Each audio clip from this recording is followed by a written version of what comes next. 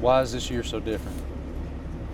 To me, it's not that different from last year. We did everything but win races last year. We ran second over and over.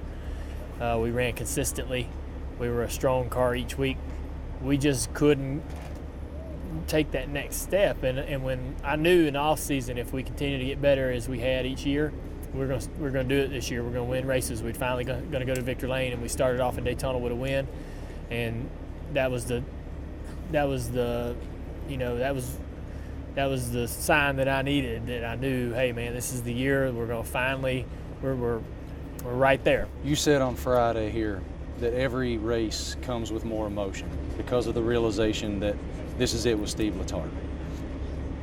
Why does that emotion, basically what's the genesis of that emotion?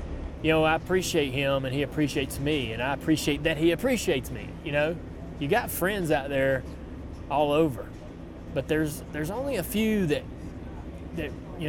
really get it, what being a friend's all about, and how it goes back and forth, and it's a two-way street. It's storybook and mushy, but damn, man, I mean, it's a good thing to be involved in something like that. It's a good feeling. You mentioned friendships and how to be a good friend. How have you become a better friend?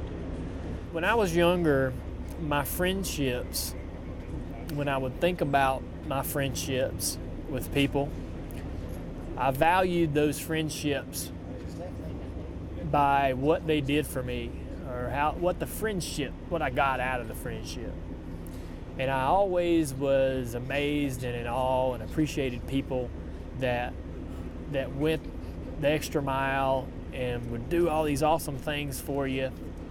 I'm like, that's an awesome guy that does, treats his friends so good.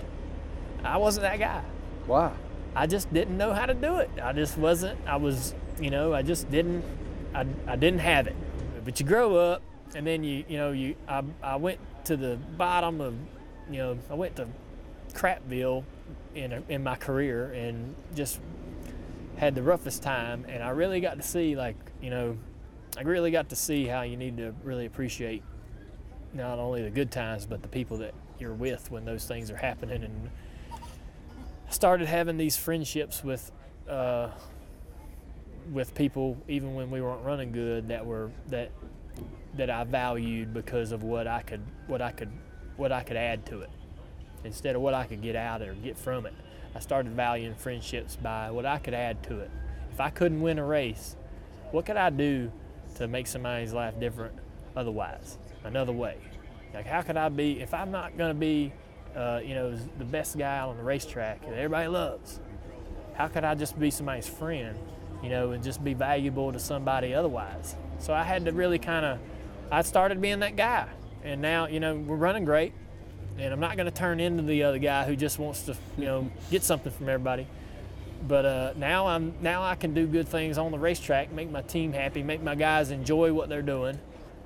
But also I can add to people's lives. I can add to their friendships and be an asset to them. We're so glad you're watching ESPN on YouTube. For more sports and analysis, download the ESPN app. And for live streaming sports and premium content, make sure you subscribe to ESPN Plus. We'll see you there.